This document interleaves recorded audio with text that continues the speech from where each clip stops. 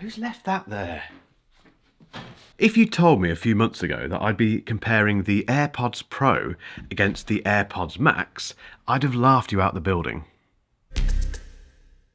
Right, a £249 pair of earbuds versus a £549 pair of over-ear noise-cancelling headphones. Why on earth would anyone be making that buying comparison? However, people are asking that question in the comments section of my videos. It might just be that people are curious. Who knows? Perhaps you just want to know that if the AirPods Pro 2 are that good, can they really beat their big brother? Or maybe you are genuinely working out which one to buy. Whatever the reason for wanting to know what's better between the AirPods Pro 2 and the AirPods Max, I'm going to do my best to answer that question today.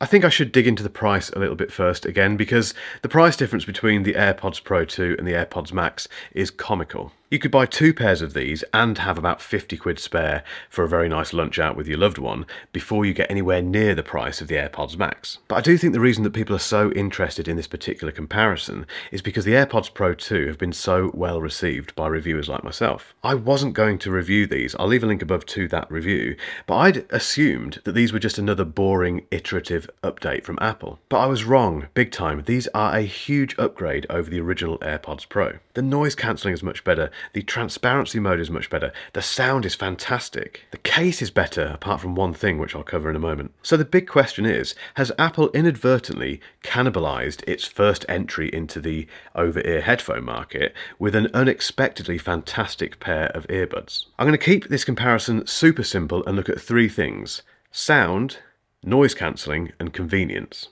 We'll start with sound, and I compared the AirPods Max against the Focal Barties recently. And for the uninitiated, the Barties are a $799 pair of noise cancelling headphones. They're made by a high-end audio manufacturer from France, and they absolutely smash the AirPods Max, which they should do given the price, but it has taught me quite a bit about the sound these make. Previously, I've described it as being expensive for a consumer pair of headphones, and to a degree that's still true. But when you pitch these against a pair of headphones that really know what they're doing when it comes to sound, they do pale in comparison. And actually, since I've been using those Focals as a daily driver, the sound produced by the AirPods Max now feels a bit hollow, a bit too EQ'd, just not very impressive. But one thing I'm not questioning at all is the sound made by the AirPods Pro 2. These are still a relatively expensive pair of noise-cancelling earbuds, I get that, but I think Apple have done enough to make the price justifiable. The original AirPods Pro weren't a bad sounding pair of earbuds at all, but they were just adequate, they just got the job done. And weirdly, Apple didn't talk a huge amount about the sound when they launched these a few months ago. They just kind of said it's got a new chip, and they went on for ages about the noise cancelling. But trust me, the sound produced by the AirPods Pro 2 is fantastic. It's punchy, lively, exciting. The AirPods Max aren't a bad sounding pair of headphones, but these excite me more. So the winner in the battle of sound is the AirPods Pro 2. As mentioned a moment ago, Apple made a huge deal about the new noise cancelling and transparency mode capabilities of the AirPods Pro 2. If you compare these against their predecessor, the first generation AirPods have this kind of oppressive feel, and there's this audible background rumble that you don't get on these. I never noticed that originally with the AirPods Pro 1, and the noise cancelling itself is much better on these as well. The whole world goes much quieter. Transparency mode, that's great too. On these you can hear yourself better. However, when you step outside, there is a difference between the AirPods Pro 2 and the AirPods Max. And this is all down to physics really, it's the way these things are designed.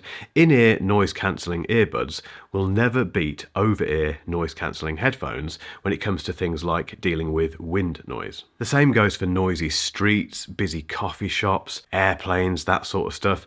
These will beat these in that regard. But it's all about compromises. I wouldn't go running in these, for instance, so although these would probably deal with the wind noise better than these during a run, I'm more likely, in fact I'm only ever going to take my AirPods Pro 2. When it comes to transparency mode, which is when you can let the outside world in, Apple is still king in that regard. No other pair of headphones or earbuds comes close, and with these two it's actually a tie when it comes to the transparency mode. The updates that Apple has made to these AirPods Pro 2 puts them on level pegging with the AirPods Max. So noise cancelling, these beat these when it comes to wind noise and that sort of stuff, but that's not really a fair point of comparison given how they're designed. So the AirPods Max just pip this one if noise cancelling is an absolute essential thing for you, but it's very close.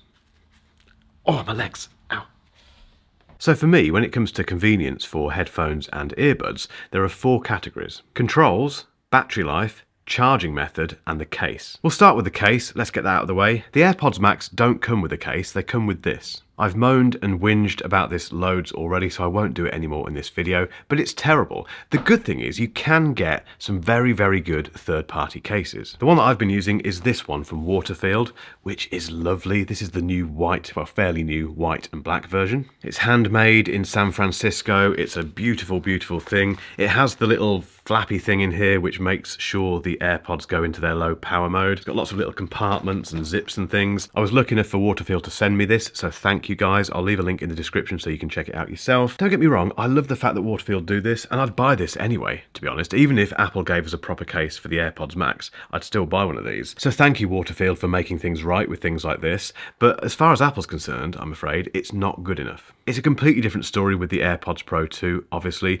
They have the charging case, which has always been one of the AirPods' crowning glories. But if we move on to battery life, the AirPods Max are rated at 20 hours. Now, they are being surpassed by most new over-ear noise-cancelling headphones, which tend to go from 30 to 40, 50, even 60 hours these days. Regardless, the AirPods Max are 2 years old now, so we can forgive them that, and 20 hours is absolutely fine. The AirPods Pro 2 give you 6 hours of listening time from a single charge, but with this brilliant case, that goes right up to 30 hours. When it comes to the charging method, I'm afraid we still get lightning on both of these devices. I've moaned about this loads in the past, so don't worry, I won't keep doing it in this video much, but these are the only pair of earbuds and headphones in this studio that don't charge via USB-C. I definitely can't forgive the AirPods Max for that, but the fact that Apple released the AirPods Pro 2 so recently and didn't change the charging to USB-C is just terrible. Now, the AirPods Pro 2 do redeem themselves slightly because you can charge this case wirelessly, but with the AirPods Max, there's no other way of charging these apart from that stupid lightning connector. And I'm afraid it gets worse and worse for the AirPods Max. You can't turn these things off. And trust me, as someone who uses lots of different pairs of headphones every single week, these always run out of battery compared to the rest. The other headphones I have in this room last for months because you can turn them off. And the fact that these go into a low power state when you put them in the Waterfield case or the thing that comes with them as standard makes no difference at all. Let's end on a better note.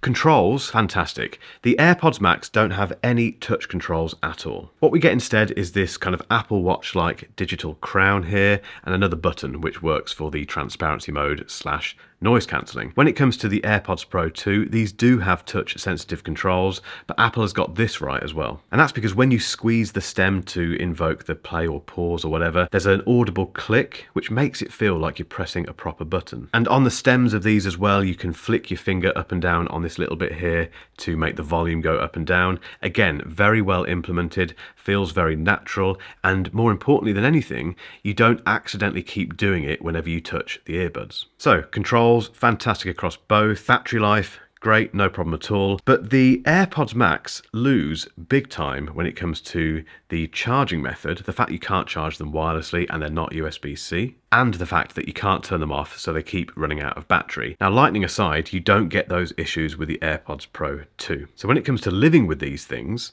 convenience-wise, the AirPods Pro 2 absolutely smash the AirPods Max.